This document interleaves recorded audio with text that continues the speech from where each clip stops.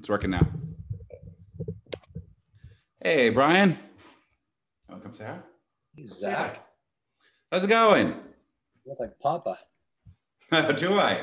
Well, you tell me. Hey, look at Bryan. That. There's a Saskatchewan young. Say hello. How you doing, Art? Yeah. Oh, yeah, you good. Okay, we good? We're good. You want to get started? Yeah, I can hear you loud and clear. You sound great. You recording or are we live? We're recording. Okay. Yeah. Hold on one sec.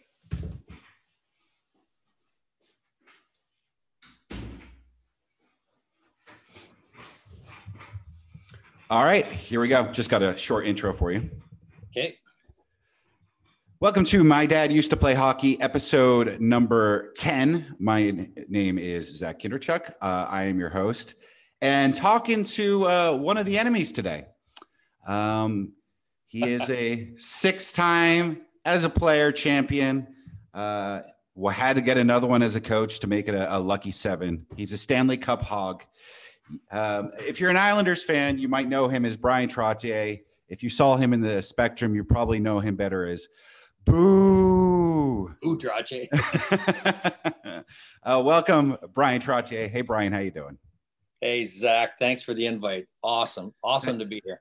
Thanks for coming on. And I was reading up on you, and you used to play for Swift Current, the Broncos, and everyone that watches this from Canada, I guess I have to call it Speedy Creek. So Swift Current, Speedy Creek. And, you know, you're a promising young player, but we're afflicted, according to the internet, Bryan. So I'm going to, obviously going to make sure that there's validity to this. You were afflicted with some severe homesickness. And of all people, the league leader of all time, NHL all-time leader in penalty minutes, Dave Tiger Williams, was a close friend and talked you into staying. We're going right to the source. Is this true? Talked me into it. He came and got me.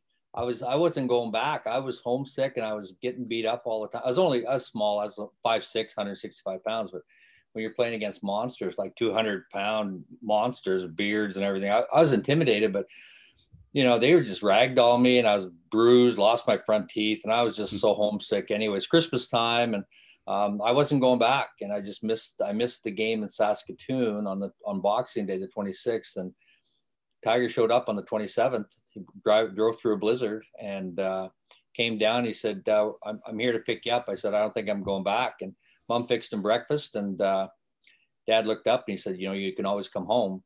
And that's the words I think I needed to hear. Next thing you know, I'm in the car with Tiger heading back to Swift Current in the blizzard. And, he said, I'm going to play left wing with you. No one's going to touch you. Just and hockey was fun again. And anytime somebody even looked at me, he'd beat the crap out of them. And, I like to bump guys, but, I wasn't trying to get Tiger in trouble, but, he grappled with me every day. He kind of taught me how to protect myself. And he was the only guy who's allowed to touch me. He'd maul me every practice. And, he's basically trying to teach me how to use leverage and that kind of stuff. And, he's just a great teacher and he was a great friend. You talk about a mentor, you need a big brother at the right time. And he was there. He dragged me back to Swift Current and, he tells me years later, I didn't know it at the time, but he said, Stan Dunn, our coach, said, you don't bring that kid back. Tell Buzz, Brian's old man, that he's got a new hired hand because don't come back without that kid. I didn't know it at the time. And Stan never said anything. So Dad would have had a new hired hand if I was coming back. But I think he would have dragged me into the car, hog-tied me. I don't know. I know Tiger pretty well. He's tough as nails. And yeah. He would have had a wildcat on his hands. I was pretty adamant at the time, but Dad just had the right words. I think, you can always come home.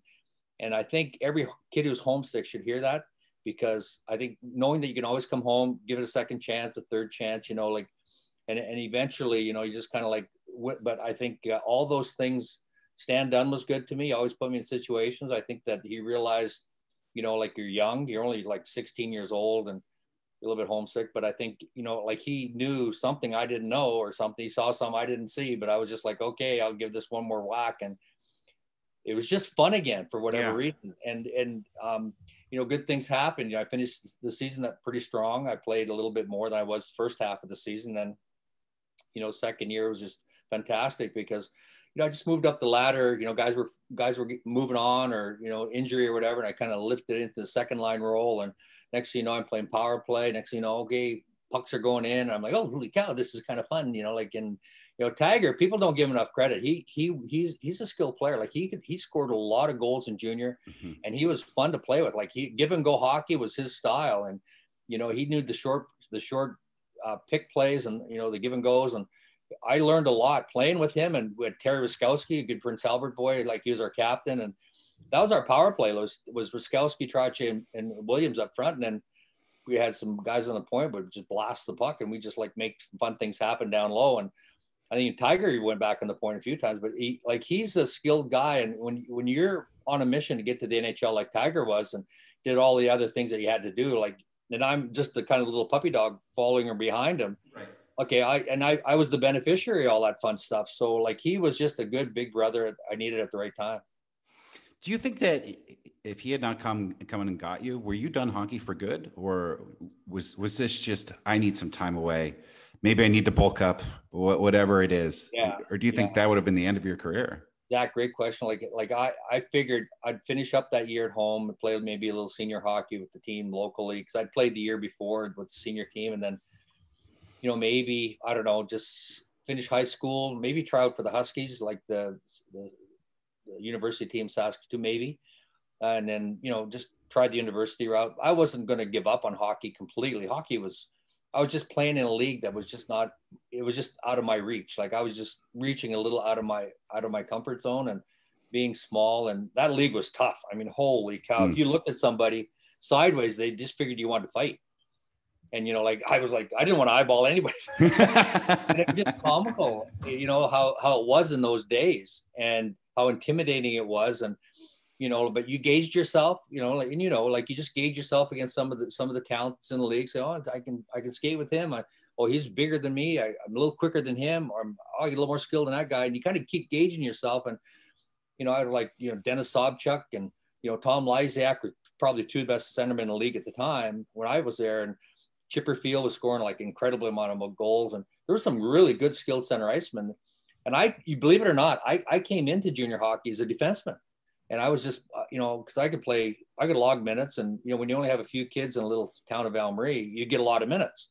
And, playing, 30, 40 minutes a game was fun for me. But, like going to play junior hockey, I wasn't big enough to be a defenseman. And so I had to play a little forward. And I like playing forward too. But it was just a different kind of game. And I said, I got to learn how to play this forward game, because if I'm going to play junior hockey for a year or two, I figured I'd give it my best shot. But no, I wasn't quite done hockey, but I was thinking I just have to take a different path for a while. Right. Did those feelings come? So you break into the NHL with the Islanders in the 75-76 season. Did some of those feelings come with you? Did it, where you're sizing yourself up against all the other players, you're trying to keep your head down and not eyeball anybody? Or at that point, were you confident enough in knowing, all right, I'm not a Tiger Williams type player, but I'm a Bryan Trottier type player, and that has value? Because, the first year, I think you logged 92 points. I mean, you came in and were impactful immediately. Well, I think you carry a certain amount of confidence, but like getting drafted and then going back and play another year junior after that, and then being a captain, getting a leadership role, working with Earl Ingerfield as my coach in Lethbridge, I think recognizing that you are one of the more capable offensive players in that Western Hockey League, because I ended up like pushing like almost to the end, almost won that scoring championship against Mel Bridgman. But our little Lethbridge team, we competed hard, and Earl was awesome. Again, like you need ice time, you need to play with the right players, and you need to like be successful, get the power play, those kinds of things. And then going to World Juniors, that first World Juniors in Winnipeg, again, gauging yourself some more, going to training camp the following year, and then having an opportunity to see how the pros train and how fast they are and how strong they are and how quick they are and how they make decisions just a little bit quicker. And again, you've got to be a quick learner. You got to be a good student, and you're grabbing as much as you possibly can and kind of absorbing and listening, and you're just eager, and you want to belong. And then again, Al Arbor just throwing me with the right guys, and like I'm saying, well, I better appreciate this, because this doesn't always happen, and recognizing that, hey, it's good fortune, take advantage of it. At the same time, don't stop appreciating. And hockey players, we're always spreading the wealth anyway. And there is a tremendous amount of appreciation with the guys you're playing with. So like Clark Gillies, who's my new Tiger Williams, don't touch Trottier. And we got Billy Harris, who's like a really good finisher. Like he had great hands, good playmaker. And then we were playing power play, Dennis popping at the point. So good things again are happening in the island. And all of a sudden I'm in a role where I'm an opportunity to excel. And you don't stop appreciating, and you never stop learning, and you never stop and that's just the hunger factor. And I think all of us have that. And I think that in order to get to the NHL, you need that. But I think beyond that, you got to really have a sense of confidence and really want to strive to be not only the best you can be, but help your team become the best they can be. And when you're team minded, I think all of us are. When you're very team minded, because I always say this about hockey. If you're an individualist, you'll kind of get weeded out, and the guys will know, he's a little bit ugly selfish. But if you're team-minded and you're contributing offensively, guys love that because you're that good selfish, and you want to score goals, you want to contribute offensively, and those things are good. But when you're team-minded, I think those things really help. And Al Arbor was good because he had a team system, and as long as you were like mindful about playing that system, you could go outside the boundaries and be a little bit individual and make some fun things happen creatively without getting yelled at. But if you didn't mind, or you weren't mindful of the defensive zone and the forecheck and positioning and body position, he was in your face. And we all respect that. That's what coaching is basically, is just being accountable for all those things. And when you're self-accountable, then he can concentrate on the team and doesn't have to beat on you as an individual. So no, Al was great for us, really fair coach. But I think, when as you're climbing that ladder through junior hockey into the NHL, you want to be hungry, and you want to be a student, and you want to be grasping as much as you can and learning, engaging, and taking as much of that experience you have in junior hockey, relating that to the next level, because you never stop learning. Every year is a new year. Every game seems like it's a new game. And, the competition is always high, and that brings out the best of both teams. So you gotta be ready. I mean, man, it's just a whirlwind of fun. That's the only way to explain it. So you mentioned being a student, and you come in kind of towards the end of the Bullies, the Broad Street Bullies, my dad's team, their dynasty. They made it to the Cup Finals the first year you were in the league after winning the previous 2 years. But at that point, they were beat up. The Canadians had an amazing squad. The Bullies are often credited with kind of changing at least the way fans appreciated the games, if not the way that it was actually played on the ice. As a student, having had to watch the Bullies before playing against them, what did you learn from that team?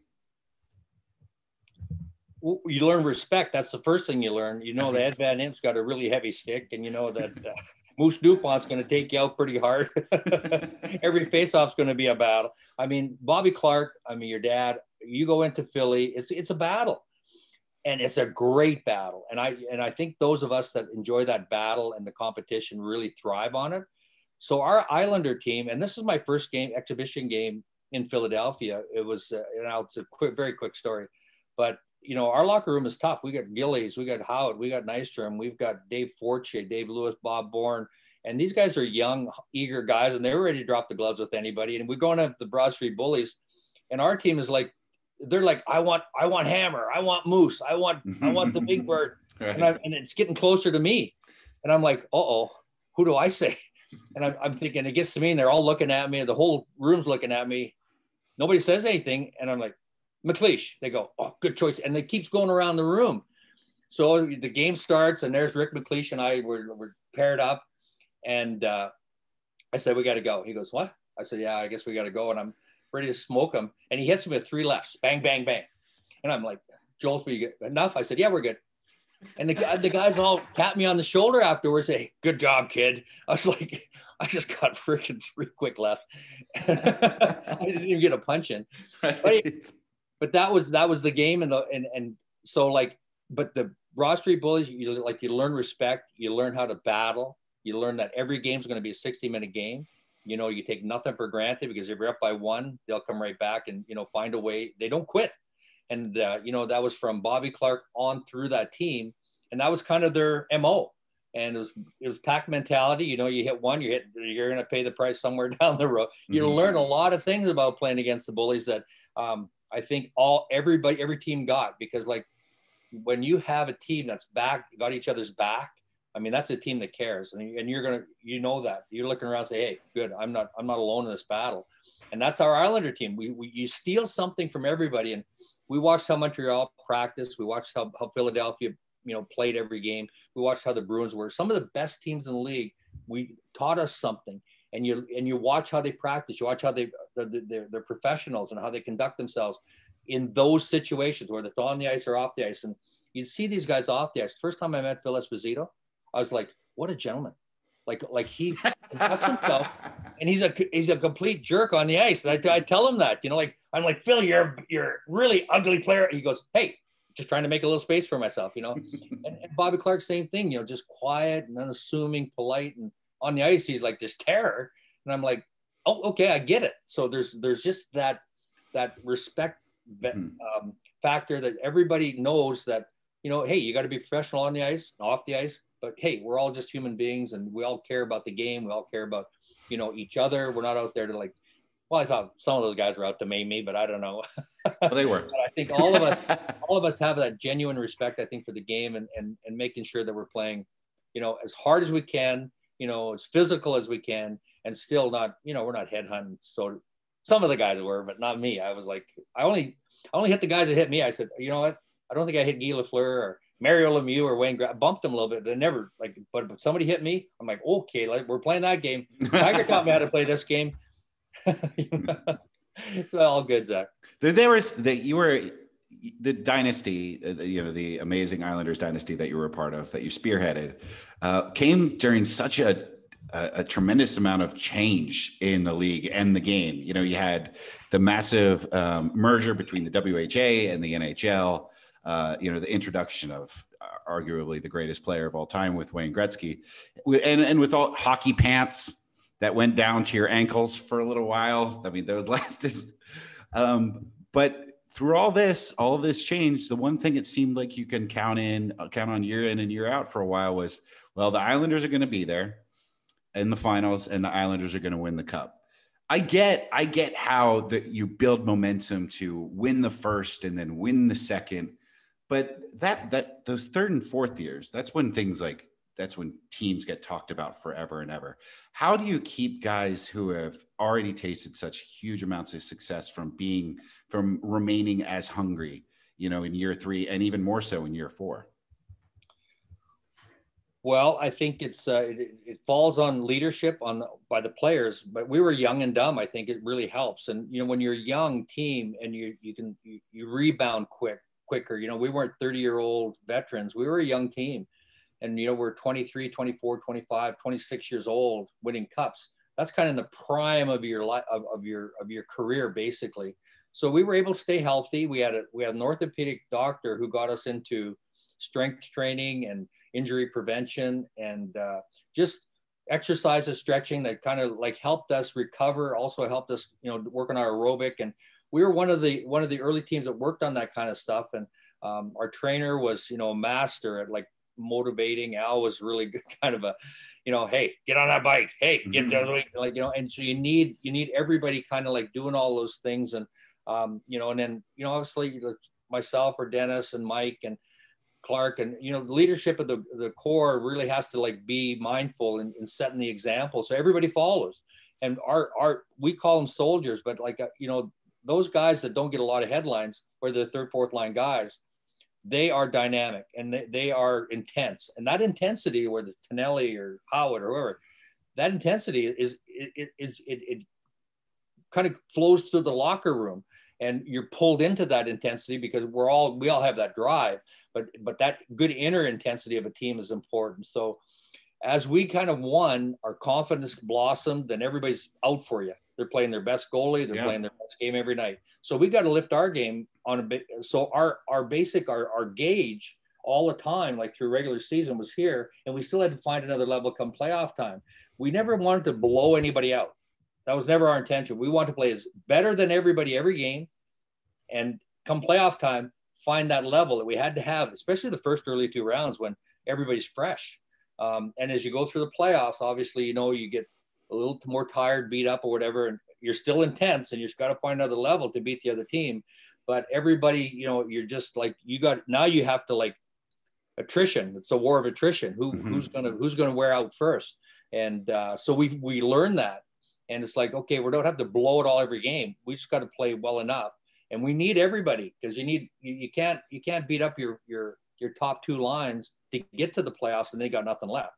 And that's where we became a 4-line team, where we depended on 4 lines, not only to play well, but to contribute offensively, and the power play to be effective and stay hot going through the playoffs. Special teams are so important, as you know, Zach. Like, it's just, if you have the hot goalie, hot penalty kill, hot power play, and your team is confidence is high, I tell you, you got to ride that wave, and and if it's not there, you got to turn it around as fast as you can, because I tell you, it'll bite you in the butt. And so that's what we learned through those first years of winning. Well, even losing, we learned that, we're blowing our wad here early. We got to find a way to hit that playoff on a high. But there's chemistry involved. You got the right group of guys that all kind of pulled together, gel together. Goring came, Morrow came from the Olympics. Sutter came from junior, and all of a sudden, there was like this nucleus and chemistry that kind of hit the team right at the right time. Billy Smith got red hot, and we rode that, and power play was on fire, and so we know all those things. And Al was always reminding us all the time. And when you learn all those things, you apply them come year 3 and year 4, and it almost got us 5th cup till those creepy Oilers came along. But like when you're riding those things and learning and basically executing, good things are going to happen. Yeah.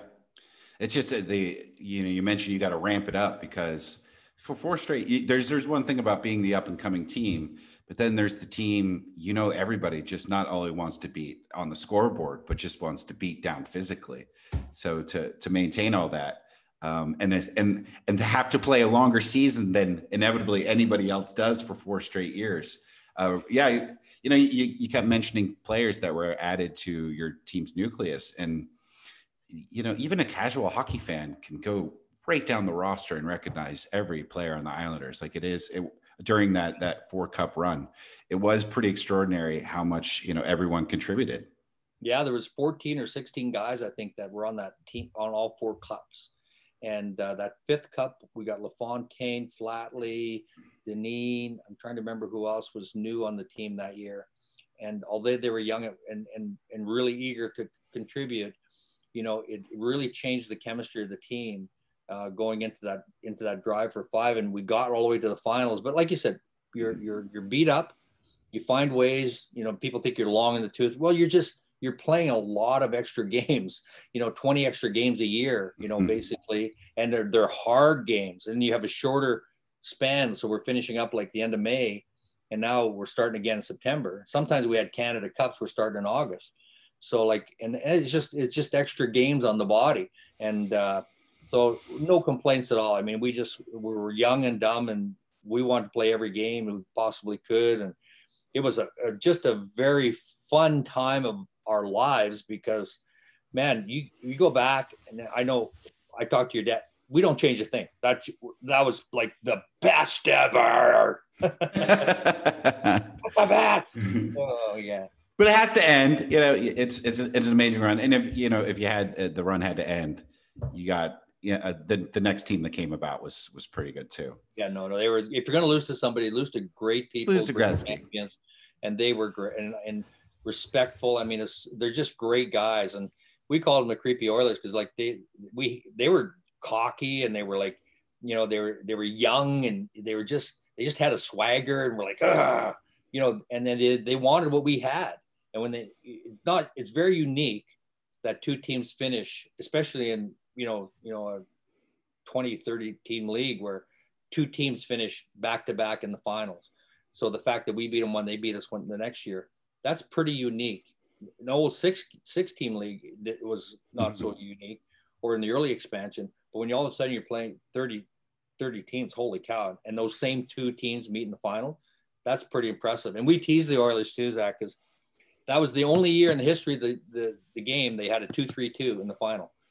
If they're gonna have a 2-3-2, have it early in this, but not on the final. Not in the final. All of a sudden, we had home ice advantage. We go to Edmonton, they got home ice advantage. They beat us once in New York. We outshot them in the first game. They beat us 1-0, and then we beat the crap out of them in game 2, 6-2 or something like that. Then they won 3 in a row in Edmonton to beat us, but. We say, bring us back to Long Island. They get 2 games in Edmonton. They got to come back to Long Island to play that one. All of a sudden, it's 3-2. Now their butt cheeks are squeezing a little tighter in game 6. We tease them about that, but it's not. They probably would have won anyway. We still would have liked to have a 2-2, 1-1-1, but it's a fun to be able to tease them a little bit. And then I feel like after the run ends for you is when your career gets particularly interesting in a lot of ways. So the Canada Cup, it was a huge deal in the 80s. Like the 1987 iconic, Gretzky to Lemieux goal is one of the greatest goals I've ever seen. But you are a Canadian, as we mentioned, you're from Val-Marie, but to the chagrin of an entire nation, it seems, you decided to play for the United States team in 1984 versus Canada. Why? Well, it was an opportunity to give back to a country where I made my living. The kids were born in the States, married an American girl, and the timing seemed really good. And I talked to Alan Eagleson and Team Canada and Team USA, and everybody's like, we're playing for a pension. We're playing to improve our pension plan. And, you're participating, you're performing, and you're there. So I wasn't like, I said, I don't want to play anymore. I'm tired. I went, and all of a sudden Canada's mad at me, and I'm like, oh my God, it's not as patriotic as we all are about our country. I tried to explain it. I tried to say, hey, my indigenous blood, I was able to get my passport, my U.S. citizenship, and so that was all pretty easy. But when you have the opportunity, they didn't want to understand that. They're like, no, you got to play. But right behind that, they took 2 Czechs. They took the Stasnys. And I get it, you want to make your team the best they can. And I wasn't trying to play against Canada. I was trying to play for the Team USA, right. and go to play some good hockey, build our pension plan. And all of a sudden it becomes anti-Canadian. I'm like, no, I'm not anti-Canadian. You can't, as much as you can scream that, you just got to kind of, okay, take it on the chin. And even now, I try to explain it, and you hope people understand. You hope people forgive you a little bit, And would I do it again? Maybe not. But I did it then. That was my decision. You live with it, like we all do. We live with our choices, and that was then. And even my kids look back and they go, "Why'd you do that for?" I'm like, "Okay, well, I get it. Like if you're born in a country, you play for that country. So I probably wouldn't do it again." But I did it, and I live with it now. And so even now, explaining to you, it's not heavy on me because it's like 40 years ago in my life, and I think people do kind of forgive and forget. But I would hope so. I think it helped that Canada won that year. I think they beat the Russians, and then I think they played another game after that and won the Canada Cup. So that helped a little bit, kind of soften things. Mm-hmm. Could you imagine if Team USA would have won? No. What an enemy I would have been then. Ay. Yeah. And, after there is one player that I wanted to ask you about playing with, because you mentioned, Phil Esposito, complete gentleman off the ice, but a brute on the ice. And then you played with Mike Bossy, who seemed to be as delicate on the ice or as gentlemanly on the ice as he was off the ice, even winning, at least one Lady Bink trophy, probably a few. But when you look at the stats, I mean, his goals per game average is right there with the Gretzky's and Lemieux's. It's just the ultimate That's sniper. I think he's number one. I think he is number one, actually, number in one goals per game. Yeah, I think there's nobody even close. There's not like a goal difference, but he's way above everybody. So that to me, puts him in a whole different category by himself, because when you bring up Mike, a good friend of mine, we're still great buds. And you have to look, and I hope both of us feel the same way. And I know probably do, is we helped each other be successful to a degree. he would have been successful no matter what. I would probably have been a little more like, maybe not as successul, but because of him, we were a little more successful. So it was a great tandem to be able to spend that 9-10 years with Mike and have be a big part of his career and some of his success. But I think for those who don't know Mike, he was the good selfish. He's what I call a purist, like the Lemieux, the Lafleurs, the Mike Bossies. They played hockey. They didn't go out there try to slash and whack and elbow and beat people up. I mean, they played stick handling, passing, scoring, skating. I'll beat you with as a purist, hockey, not the intimidation factor, the cross check and that kind of stuff. And we will fight through that. And he did. And I say to myself, when you talk about those kinds of players, the Brett Halls that just went out there, they played hockey and they scored great goals. And people, oh, he's a selfish. Well, he's a good selfish because he wanted to contribute and help. I think it helped me playing with him because I became a little more selfish because of that. I took more shots and I think all of us recognize that Mike wanted to contribute in a good way. He wanted, like, if we won 5-1 and he didn't score, he was mad. Mm-hmm. He didn't help the team win. And so he had to learn how to be more team-minded, and the team had to learn how to understand that Mike was not mad that we won. He was mad because he wasn't able to contribute to, and if we lost, 4-3, he got 3 goals. He can't be happy. But so that was a kind of the dynamic that made Mike unique in that sense, because he was all team and he was all about contributing. But he didn't wear it well on his face if he didn't score and we won the hockey game. Yeah. And vice versa, if he scored a lot of goals and we won, he didn't wear that well because I respect that. I think that's very honest, Brian. Talking to players, I just talked to Brian Boucher a few episodes ago, and I wanted him to admit, because he's got the all-time NHL record for consecutive shutout minutes.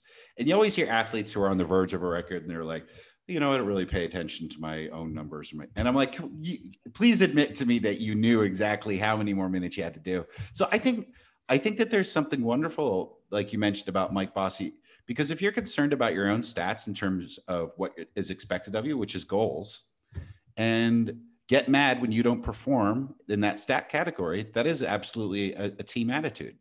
Yeah, it's honesty. And we all do. We all are aware.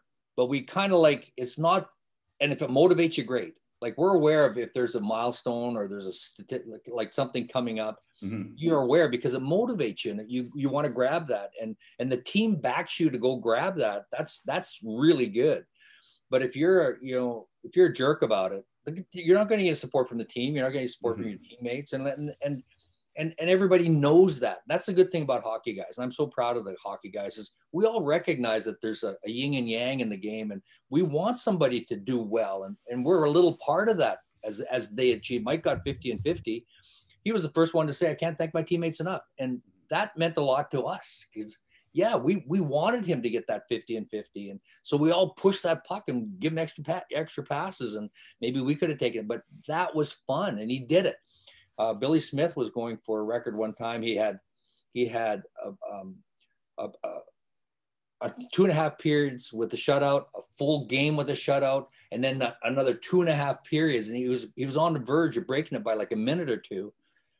And Gordon Dineen got the puck on the faceoff, and he tried to rifle it behind the net, and he shot it in his own net and scored on Smitty. So the record was broken. He was just a minute or two shy of that. And Smitty was drinking his beer after the game because we're allowed 2 beer after every game. And he's sitting there in the presser coming in, and they said, Smitty, are you mad at Gordie Dineen for scoring that goal and giving you the opportunity to score that, get that shutout record? And Smitty didn't, he sipped his beer. He goes, nope, but if I knew Gordie was so accurate at the shot, I would have played a little tighter to my post. Yeah. And, you got to let it go really quick as teammates, nobody's mad, yeah. But, that's just what happens sometimes. It's like a horrible bounce for Gord. But, we all rallied for Gordie. Nobody wanted him to sink down into the ice and forever. We need you, Gordie. You got to come back, rally. Mm-hmm. We're going to rally around you. Smitty was the first one to put his arm around him. All of us went, hey, that's crap happens. Not a big deal. But, and that's what that's a hysterical story. That's almost a better story than Billy Smith breaking the record. The fact that It took an Islander to score on an Islander. It's hysterical. I know. Isn't that the best? Yeah. And he's not even upset about it. Somebody's like, no, that's good. We're good. So as I described you in the beginning of the show, I think of you as a Stanley Cup hog because you win 4. 99% of players don't win any. And then, you part ways with the Islanders and then find yourself on the Pittsburgh Penguins, the early 90s Pittsburgh Penguins. You've probably heard of the 2 centers, playing ahead of you, Mario Lemieux and Ron Francis, both in the top 10, I think, scoring all time. How surreal was it to once again realize, I'm going back to the finals and I got a good shot at winning. And not only that, I have a really good shot at winning consecutive cups again. Well, I think again, when you're at the end of your career, basically with one team, mm-hmm. and here's how I felt. And I tell everybody this, and it's not a big secret, is like, you're hurt because that team doesn't want you anymore. Sure. And you're saying, like, don't you appreciate the loyalty and don't you appreciate all that? And it's not that. It's a business decision. It's not personal. And as much as painful as it is, there's a whole bunch of teams that want you. So when I threw my name out there and I was talking to teams, I said, you know what? I'm a free agent. I'm going to go talk to some teams. And I looked at teams that I thought were going to be on the cusp that, like looked at LA, Gretzky. I said, my God, I'd like to go maybe help him, do something fun in LA. So I called Bruce McNeil. I looked at Pittsburgh, Mario Lemieux, Paul Coffey, Tommy Barrasso. So they got something fun going on there. They're underachieving. I called Craig Patrick. I called Detroit. They had a young Steve Yzerman there. I said, like, my God, this would be fun to play with that kid and see if I can kind of like maybe make something fun happen there in Detroit. Mm-hmm. Jimmy Devellano was GM. I called him. He was a former scout with an assistant GM with our Islander team. So everybody called me back and they're all excited. And Brian, I wanted to be Maple Leaf. I called Toronto Maple Leafs. They were a young team. And they didn't have any veteran guys. And I thought, geez, if I go there, maybe I can give them like some veteran leadership. It might turn. I think a guy, McNamara, I can't remember, who called me back. And it was fun talking to these people because everybody's excited. And I said, hey, first one to give a contract, like they kind of get dibs. And Brian, I got to say, I love what you did, because obviously you're an Islander. I think you still probably think of yourself primarily as an Islander, but they decided to break up with you. So you just started calling all the hot girls in the neighborhood, setting up new dates. Kind of, yeah. Yeah, it's like, okay, oh my gosh, she's a pretty one over there. Yeah, no, it's a little bit true, but you got to let go as fast as you can. That's the professional side. And I was mad. I was probably as mad as I was hurt. But I said, this can't define me. I think I have a little hockey left. And it was really kind of nice to see that there was some interest. Mm-hmm. And it wasn't, red hot. It was like, yeah, I'll call you right back. And Bruce McNeil said, I'll call you right back. And Jimmy, I'll call you right back. And Craig Patrick was the funniest actually, because he called me up. Like when I sent the fax to every team and I called his secretary, he called me back and I said, it's Bryan Trottier. I sent the fax. I'm interested in come play in Pittsburgh. It was Michelle Corleone. And Michelle goes, well, how, Brian, I'll have Craig call you right back. He called me back in like 5 minutes. He goes, Brian, tell me, why do you want to come to Pittsburgh? I said, Craig, I want to win a Stanley Cup with Mario Lemieux. He goes, I'll have a contract to you in 15 minutes. And he did. So, that was the kind of fun that happened there. There was like a little magic. And then they sent me a bunch of like bonuses for plus player and that kind of stuff. And I said, Craig, I'm not going to say no to these bonuses, but I said, I want a big bonus. I want to win. It's a 1-year deal. And if I win Stanley Cup, I want a big bonus. And he goes, well, you got a bonus for winning the Stanley Cup. I said, yeah. They go, look, you get a little bit every round. You're going to make another 20 grand. I'm like, no, I want a big bonus. I want that big bonus. He goes, like what? I said, like what does Mario have in his contract? He goes, I can't give you that. Give me half. So when I got that bonus at the end, we forget about it, okay, okay, whatever. And you forget about it. And then when June comes along and all of a sudden the bonus check comes in for like $250,000. I was like, oh my God, I want a bonus. It was really a kind of a fun bonus. And then we did it again the next year. So like Craig we won in Minnesota and he sits with me on the plane. He goes, you want to do it again? Because when we're coming back, we kind of forgot about bonuses and what the contract was all about, but we're so excited about winning. He sat down next to me. We're both kind of blitzed, you know, we're drinking champagne and whatever, celebrating. We're on the plane. He said, yeah, you want to do this again? I said, yeah, let's do it again. So we signed the contract before I got my bonus thing. And so everything was exactly the same. And we do it again the next year. So I'm like, thank you, Mario. So like, it's really kind of neat how the whole thing happened. But for me, it was, I don't say vindication, but it was like a good, it made me feel good because I felt I had a little hockey left in. I went to a team that appreciated me, a city that appreciated me. I know your dad played here. I don't know if you were born when your dad played here. Not quite. Not quite. But I think all of us who recognize Pittsburgh as a, you know, just a meat and potatoes, you know, blue collar, you know, they appreciate every little hustle. And I'm like, holy cow, you know, if I want to face off, wow, Bryan, you're the man. And I was like, really? Holy cow, just a face off, big deal. But that's Pittsburgh. And, you know, so like I raised the family here and it's become home, but there's just an appreciation factor both ways. I love Pittsburgh. Pittsburgh kind of likes me. So I love that. But coming to Pittsburgh, there was only Mario, and they had Barry Peterson was here. I'm trying to think of some of the other center that were here. And I was coming to jump into that second line role.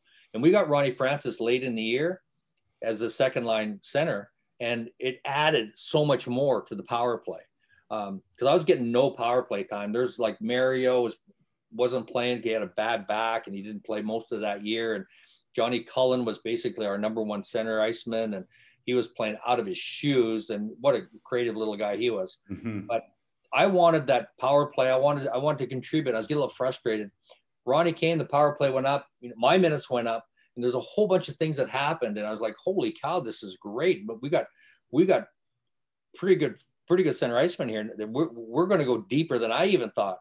And all of a sudden, just bang, Mario gets healthy, and boom, away we go. So you can't write a script like that. Like, and so as neat as it was, like it was, you got to be good fortune and a little bit of luck too. That was the most fun I've ever had watching a hockey team. Those 2 years with Pittsburgh.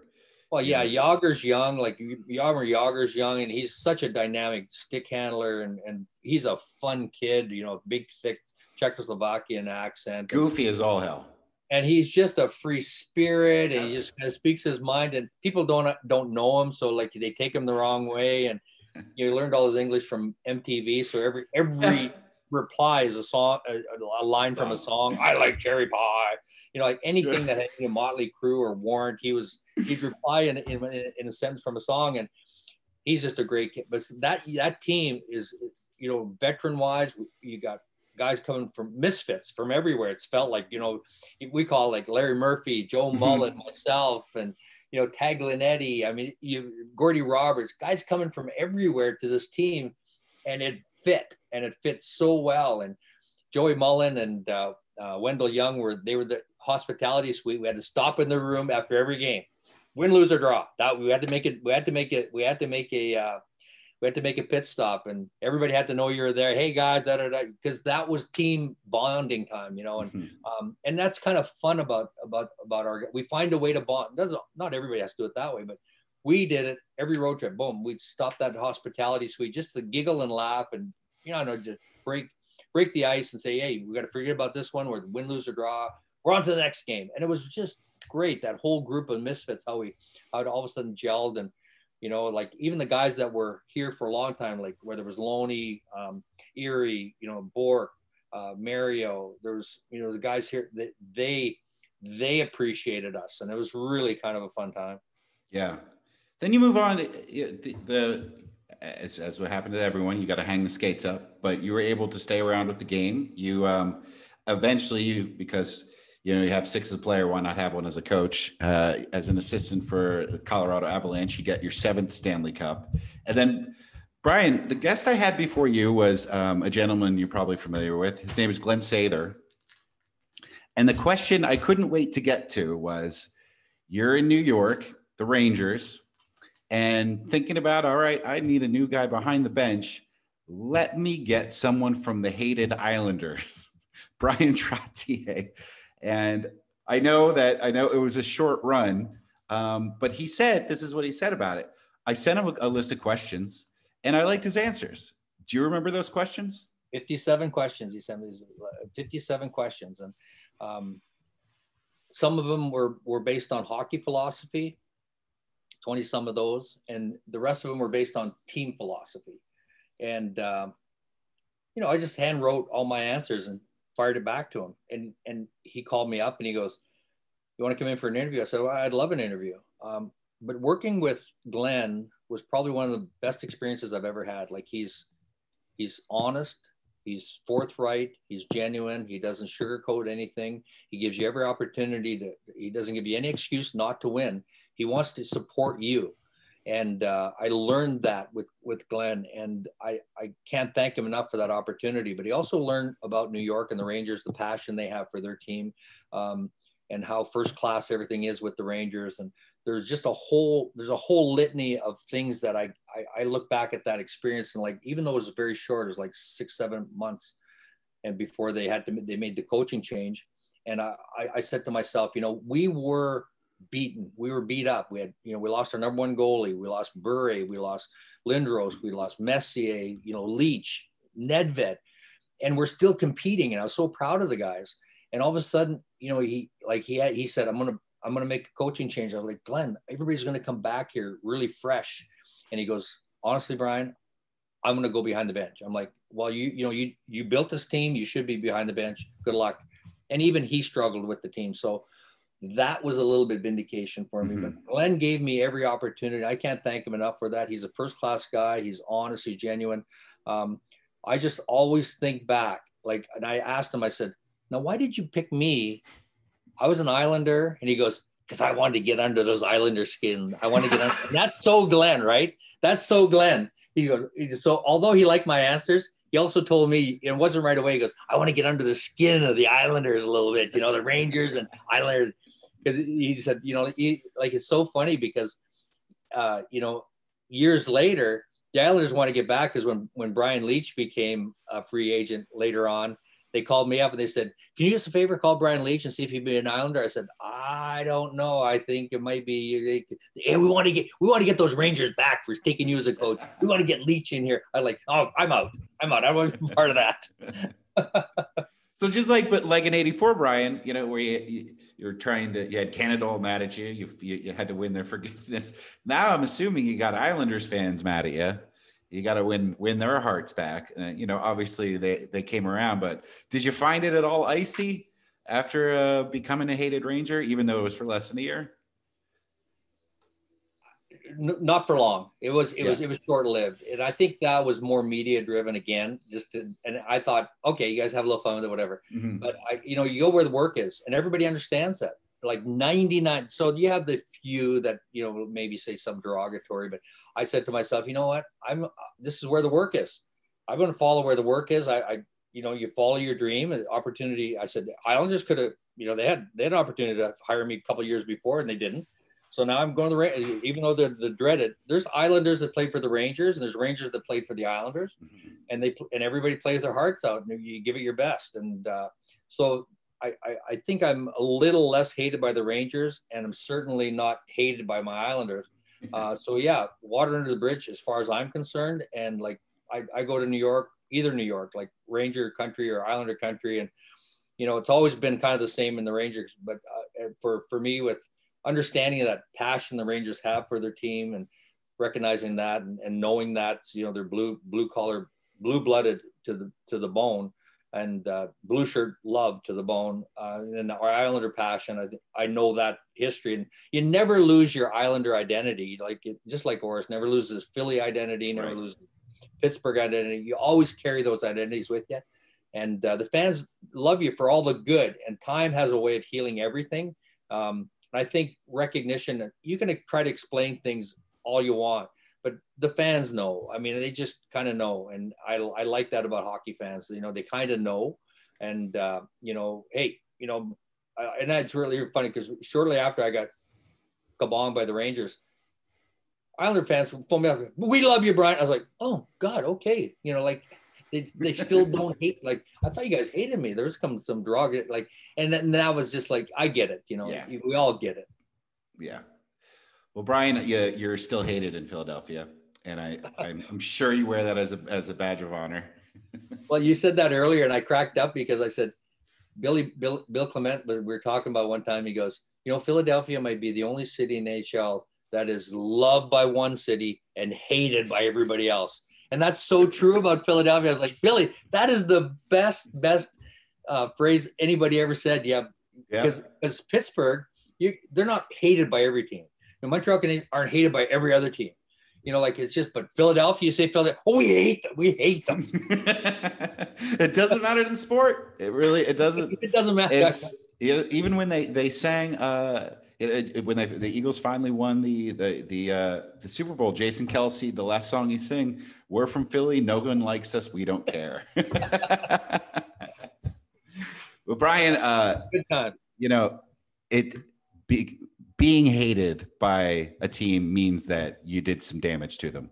So being hated by the Flyers fan base means they took notice. So you should be as proud of that, I think, as being loved by the Islander fan base. Well, I think it was a great rivalry through the years, and I think all the guys embraced both sides. We played some good softball games against the guys. All of us played some golf tournaments together, and so like water under the bridge is great, but I think get on the ice and it was just okay, we've got to win now. Sorry, no friendships. I'm like, I get it, but I think like Philadelphia, the Flyers especially, like we have just great respect. Ed Snyder, great owner, just reflected really well on his teams. He wanted to win, and those players wanted to win. And every GM and player and it comes through their coach, you feel it. So no, they've got great history there. They can hold their head high, and yet I think it's a badge of honor that they're hated by everybody too, because I think it just shows, they compete. They come and like